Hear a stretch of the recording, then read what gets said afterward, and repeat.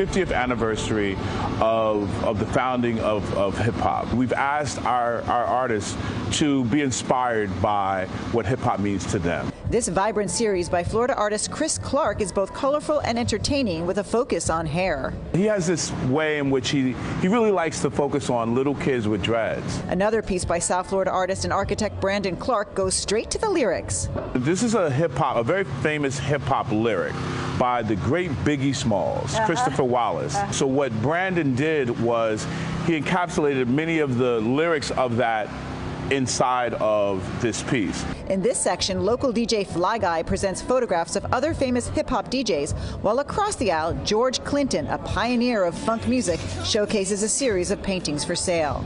He's one of the most sampled artists in hip-hop, you know, and so he is also a painter, and we're happy to be showcasing some of his work. Christopher guides us through a historic collection inside the historic Ward Rooming House, presenting a not-for-sale exhibit titled For the People, 700 the Arts, featuring African-American art from the Miami-Dade Public Library collection. And so it has an incredible art collection, and particularly has a very strong collection of African-American original art. The exhibit is filled with works by recognized black artists in history. This is actually a print done by the great Jacob Lawrence.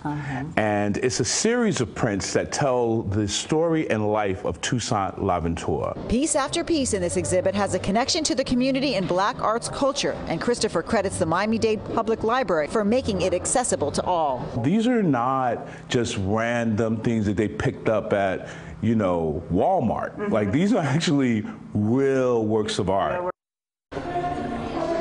Now this Art Beat exhibition is getting started. The party, you can see the Point Comfort Art Fair and Show is on in Overtown now through Sunday. Come and check it out as we see art everywhere coming off of the train, so much more.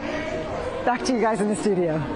Wow. Just exquisite stuff as always. You can buy some art, hop on the train, and take it to your friends in Orlando. Get on the train. Lisa, thank you very much. And Art Week is kicking into high gear, and CBS News Miami has your ticket to all the big events. Tomorrow we'll take a look at the art everywhere across South Florida that you and your family can explore.